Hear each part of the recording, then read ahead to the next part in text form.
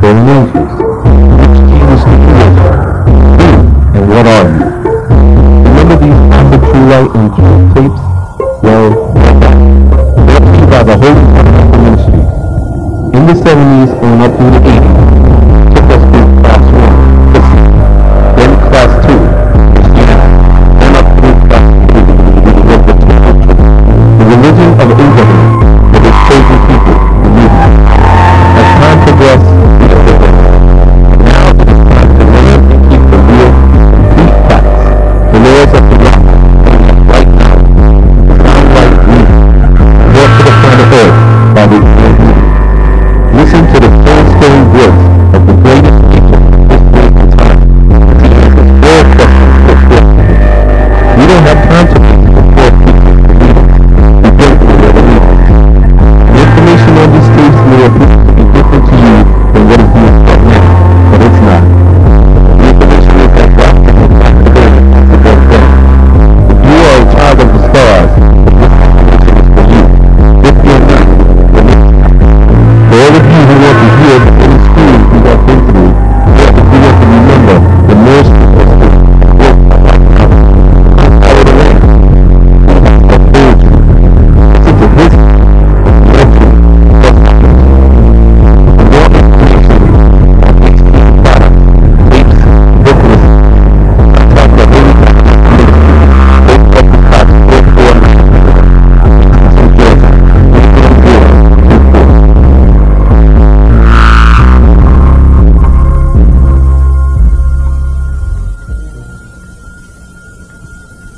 81024. When 144,000 gathered, and they go up and in Christ, after 1,000 years is up, then the devil's going to be let out again. First of all, when you read Revelation chapter 20, it's always good to start from the beginning in chapters so that you don't get misinformed about who you're talking about and in which time you're talking. Preachers are very good at telling people to jump in the middle of a quote. Let's start and see what it says. It says, "And I saw an angel come down from heaven, having the key of the bottomless pit, and a great chain in his hand." Now, we're speaking again of the same angel that came down out of heaven, carried Michael, who had conquered the devil, which we find in Revelation chapter 12, verse 7. Okay? And he laid hold on the dragon, that old serpent, which is the devil or Satan, and bound him 1,000 years. If you read Revelation 12, you'll see that. 12:7 straight to 9. Okay? Now, this is to happen. This has not happened yet. That's the original question, right? This is yet to happen. But under what terms will it happen? First, and he cast him, meaning the devil, into the bottomless pit, and shut him up, and set a seal upon him, which is the seal of Solomon, the shield of David, which is the 6-pointed star. That's the thing that locks the devil away. That symbol you requested about the brothers wear on their finger, which is the 6-pointed star in question, is a combination of the seal of David and Solomon, the crescent and the star. That he should deceive the nations no more, because in 18 of Revelations, they speak about how the devil and the harlot together had deceived all the nations by the acts of the fornications of the harlot, and let them live deliciously in her, and by that they will all be cast into fire brimstone, till the 1,000 years should be fulfilled. That means he will protect his followers for 1,000 years. This is Michael, who's in the image of Christ, the Son of Man. Jesus said, "I will send my angel." If I want people keep mistaking the book of Revelations to be Jesus, and Jesus said, "I will send my angel in the likeness of the Son of Man," so everybody will think he's Christ. Now let's go on. And after that, he must be loosed for a little while, for a short period of time. Now, this is after the 144,000 people have been raised. Alright? This is the first one, and then the devil will be locked away himself, the serpent. That's Azazel or Iblis. That does not mean that his demons will not be about their work in the world. He himself will be locked in the bottomless pit by by way of Michael, while the 144,000 are taken to another plane, elevated, it'll say taken up, and they're being groomed to become Christ-like, so that when they return into the world for the people of the second death or the second resurrection, because the first resurrection will be the first fruits of them that were dead, and the second resurrection will be the people that's left behind. Okay, we go on. And I saw a throne, and they that sat upon them, and judgment was given unto them. And I saw the souls of them that were beheaded for the witness of Christ.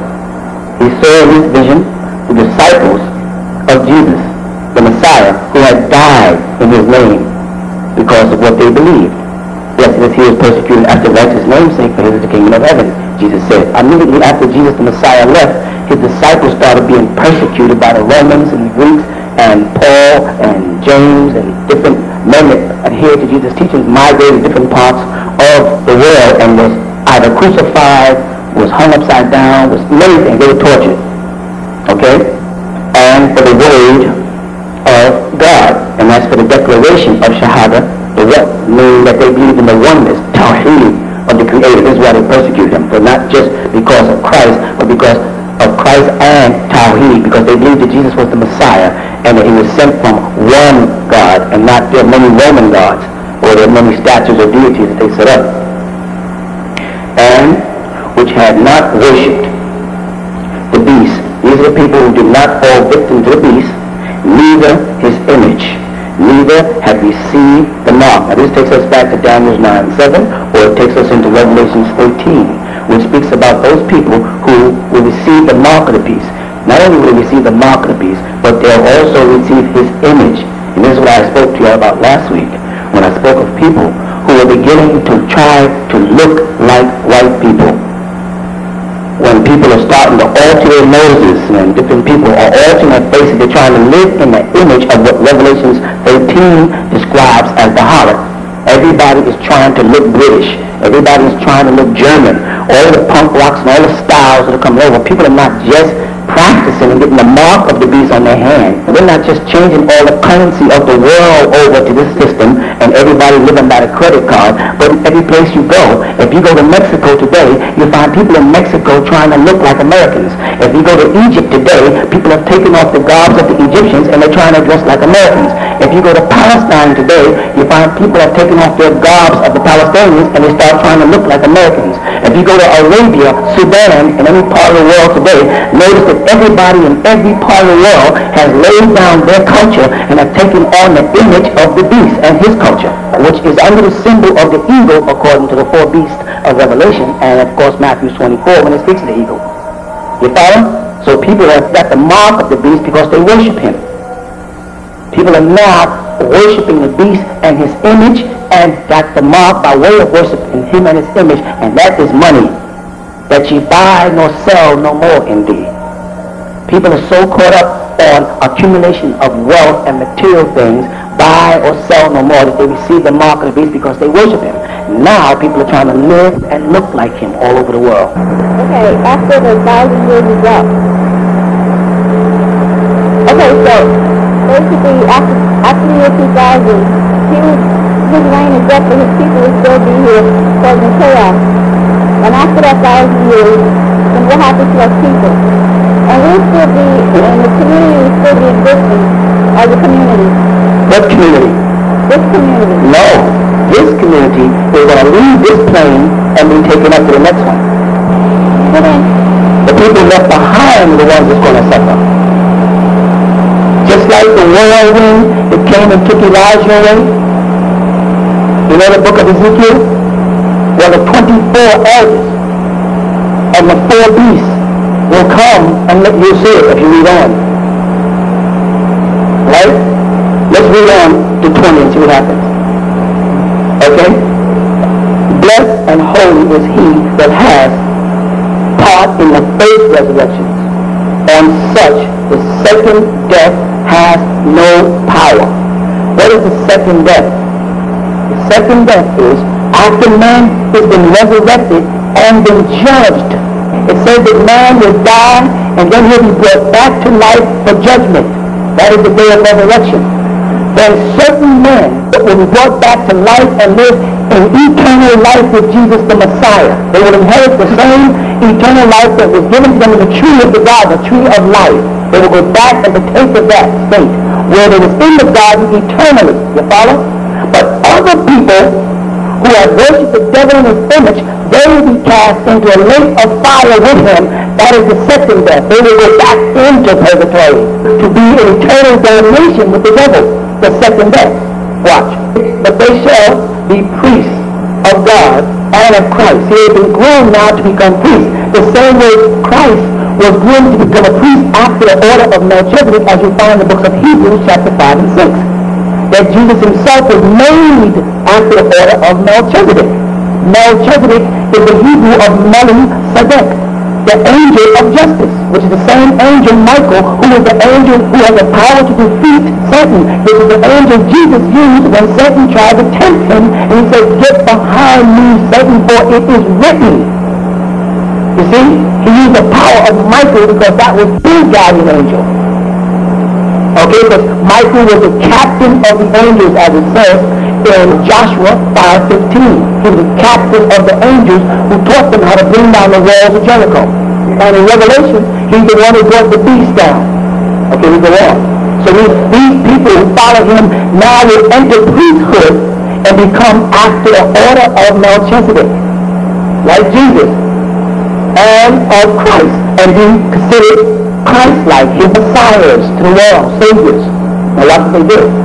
And shall reign with him 1,000 years. They shall be with him 1,000 years. Out of this state now, okay? And when the 1,000 years are expired, Satan shall be loosed out of his prison. Right after that period, the devil himself, who was an angel or Azazel or Zahra or Lucifer, he is, remember, an angel. He will be let loose at the end. Because the whole thing is that he is trying to get revenge on Adam's seed, because Adam's seed made him get cast out of the garden. Because he said that he was going to take the thrones of heaven. He said he would rise up and control all of heaven. And he would do it by the principalities of, he's not just blood. If you read in Ephesians 6:12, you follow that? This is the power of Satan. And he was mad at man because man caused him to be cast out of the heaven when he was one of the highest of all the angels, which you find written in Ezekiel 28, 13, and 14. He classified himself as one of the head of the angels who was cast out of man's fault, and now he was angry that he told God that he can prove that man is not worthy to be in heaven eternally. And he will prove it. And this is Satan's whole purpose, to prove that mortals are not worthy of everlasting life. And so he set out. And let's go on and read Revelation 8. And shall go out to deceive the nations which were in the four corners or quarters of the earth, Gog, America, and Magog, Russia, to gather them together to battle, the number of whom is as the seas of the sand. In Ezekiel again, 88:2 tells us about this host of this battle in this war. And they went up on the breadth of the earth, went to the highest point on the earth, and encompassed the camp of the saints. Now they're coming out above the highest point on the earth, and they're coming out against the saints, which is now the priest after the order of Melchizedek, who was reigning with Christ and had been groomed to come back. Now the devil and his host is coming out against them. Okay? And they went up on the breadth of the earth, and encompassed the camps of the saints, all about them. And the beloved city, that's the new city of peace, the new Jerusalem, Zion, and fire came down from God out of heaven to devour them. And the Almighty sent down the fire that he promised he would in the time of Noah, when he said, I shall no longer destroy the world by water, but moreover by fire. The Almighty Creator is going to send fire down out of heaven to devour Satan's host. You follow that? That means his army, not him. His army. Remember, he's still an angel of light. Powerful monster too. And the devil that deceived them was cast into a lake of fire and brimstone, where the beast and the false prophet which includes the beast, which is the harlot, and all of the empires that came out of the beast, the harlot and the 7 heads and the 10 horns, with the Commonwealth market. You know about the Commonwealth market form that the Greeks joined them in 1979, and the devil that deceived them was cast into a lake of fire and brimstone, where the beast and the false prophet, that is the one that will come as Christ. For Christ said, beware this man who comes in my name, saying he's Christ, and he's not, and shall be tormented day and night. For how long? Forever and ever. It will never end, the tormentation. Okay? Now, and I saw a great white throne, and him that sat on it, from whose face the earth and the heavens fled away. People were afraid of him. Right? And there was found no place for them. People, they saw the heavens open, and they saw the face, and people turned away to try to escape him, but there was no place to run and hide from him. Okay? And I saw the dead, small and great, be they king or slave, stand before God, and the book was opened. And another book was opened. Now make note, and the book was opened, and another book was opened, which is the book of life. Okay? Now we have 2 scrolls mentioned here. One is the book of life, and the other are the books of judgment.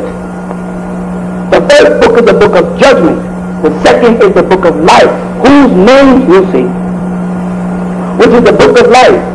And the dead was judged out of these things which were written in the books according to their works. You see that? And those who resurrected will be judged by either whether or not their name was entered into the book of life because they were a part of the first resurrection, or by their actions and deeds in the second resurrection. You follow the books of deeds. Because many people have died who have not been a part of the resurrection. Your great-grandmothers and them have died while being taken into slavery without even ever knowing who they were or where they came from. They will be judged out by their deeds, not by whether or not their name is in the book of life. There's a difference.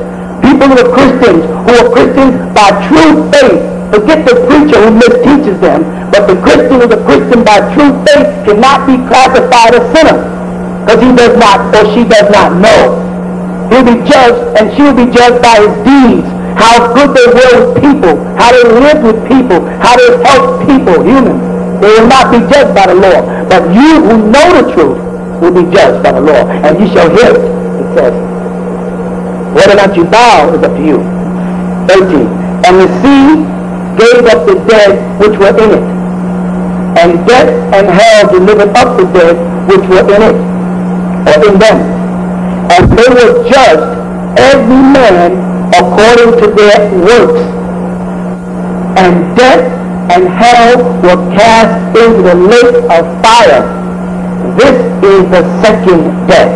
After the judgment, after everybody is judged, then the Almighty forecloses on hell and judgment. There'll never be another judgment, and there'll never be another hell, because the righteous are now separated from the wicked. Those who follow the devil and the beast, and those who follow the Messiah Christ. They'll be separated. And the ones who go into hell will go into, according to the Bible, hell forever and ever for following that devil. And those who go with Christ will reign and inherit everlasting life and be Christ-like as a high priest after the order of Melchizedek, and sit on the right side of the throne of the Father. We go on with 15. And whosoever was not found written in the book of life was cast where? What does it say? The lake of fire. They were cast into the lake of fire, which is where? Who was that? Go ahead, tell me. I've been telling you, tell me. I preach so much my voice is gone. Tell me. The lake of fire. Now let's go on. See, it's good when you read the scriptures from verse to verse, from the beginning to the end, instead of jumping in. Does it make more sense this way? Now let's go right on to 21 and see what happens after this. So this is what's beautiful, because I made it sound like, oh boy, we're going to get burnt up, we're going to get this, we're going to get punched, we're going to get thrown around. You know, we start thinking that the Almighty don't care. No.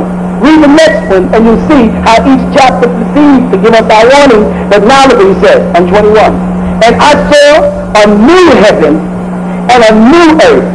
For the first heaven and the first earth was passed away, and there was no more sea. You see that? There's no more lake of fire for people to be cast into. There's a new world coming, a new world order, a new heaven and a new earth. Why is there a new heaven and a new earth? Because the domain of the Almighty and the domain of His creatures will always be separate. You understand that? The domain of the Almighty and the domain of His creatures will always be separate. You will reign with Him. You will not reign as Him. Let's go on.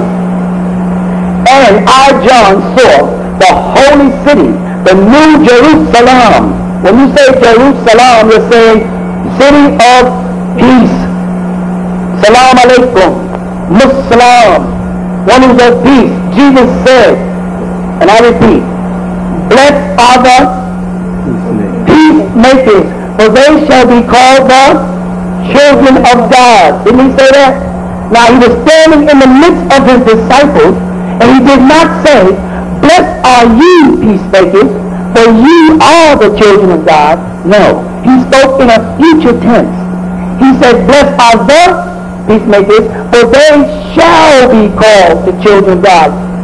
Now, who will be called the children of God? Christians or Muslims? He said, peacemaker, salam, in his language. You understand? Okay. Again, 2. And I, John, saw the holy city, the new Muslims, the new city, the reformed Muslims, coming down from where? Out of heaven. Where that Satan took them. He took them up to another state, right? Heaven in the scriptures is somewhere above. And if they say sama, they mean sky. When they say samawati, they mean heavens above. When they say sama, they mean sky. So when you see heaven, it always means above earth. Now they're speaking of them coming after the new world is formed, the new world order. They're doing what now? This is the 144,000 and the 12 that each of them have chosen are coming again in the new city of peace, which will be the whole world, the new world's order. What did He say? And they were prepared. Prepared as the bride is going for her husband. What does that mean? The earth was made ready for us to come in and do what? What does a bride do? Welcome this husband that they what? Produce after their kind, the Bible says. The earth has been made as a bride. The city of Jerusalem is symbolic of the bride of the Messiah. Because in it will more of Himself come out. You follow that? The bride gives birth to the son and the daughter, a reproduction of the father and the mother.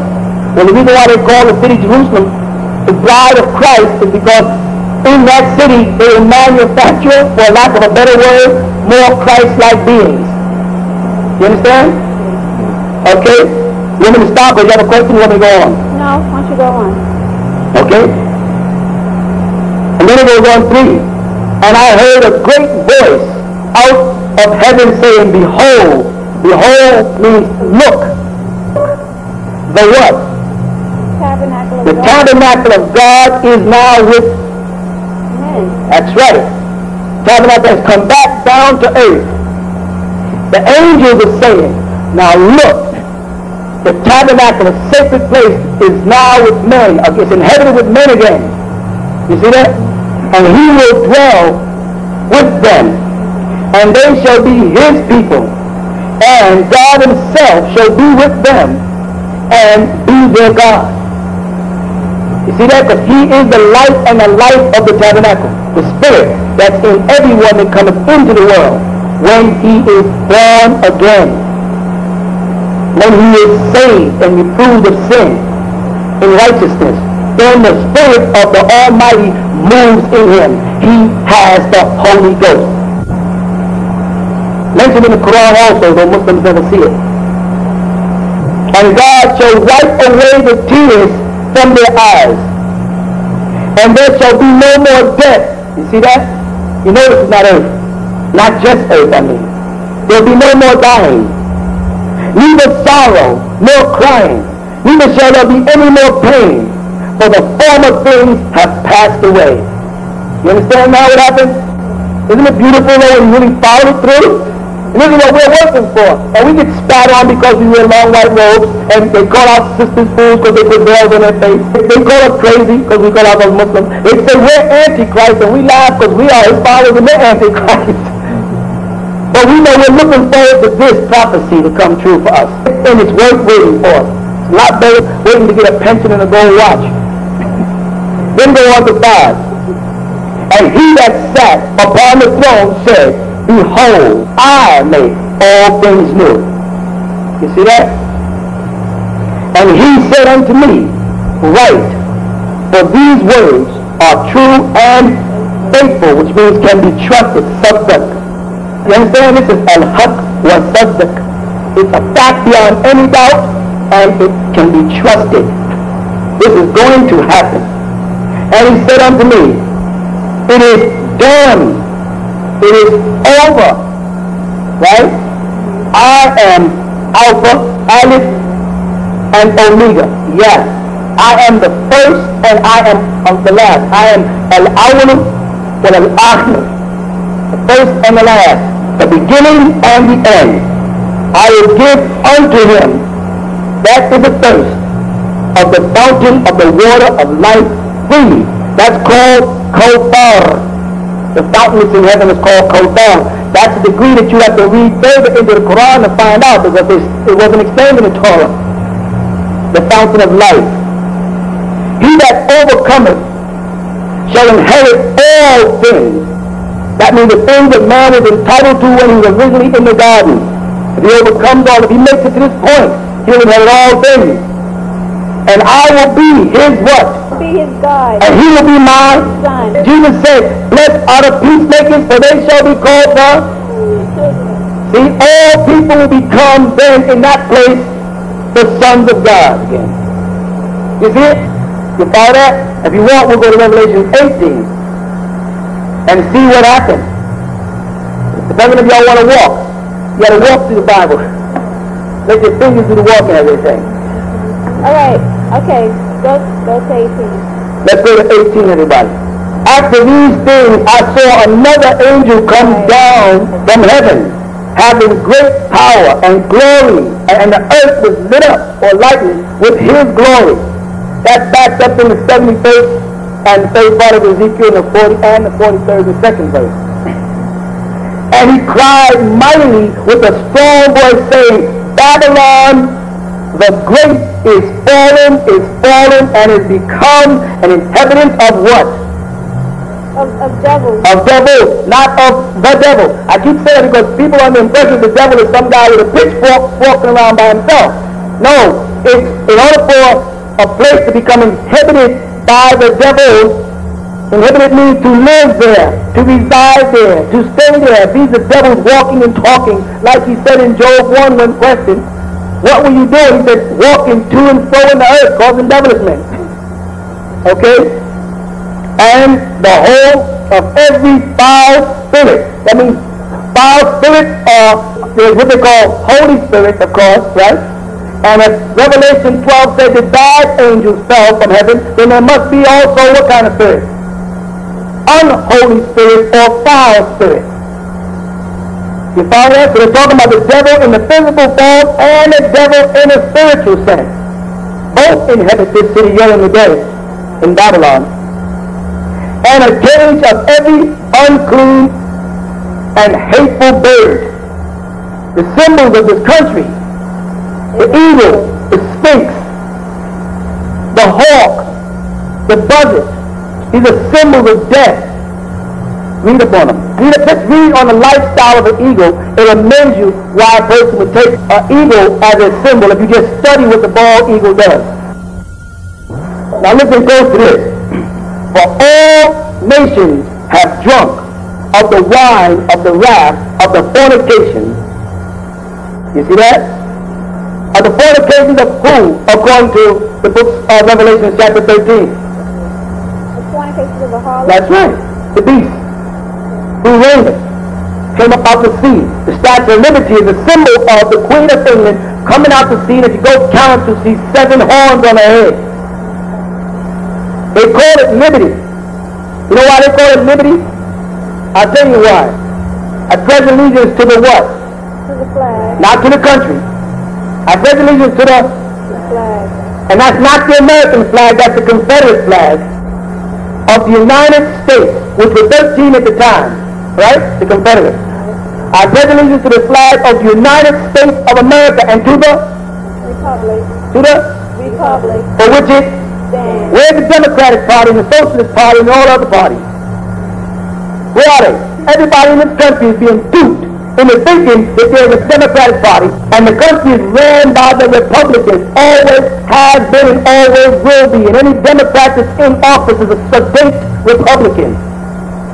But the country says, I pledge allegiance to the flag of the United States of America and to the republic for which it stands, one nation under God, indivisible, with liberty and justice for all. With who? With liberty. That's why she's called Liberty, the Statue of Liberty. Doesn't the Bible say do not make any graven images in any likeness in any statues in any form? Yet they call it the Statue of Liberty in what America refers to itself as a Christian country. An open declaration of polytheism or blasphemy against the first commandment. Don't be fooled.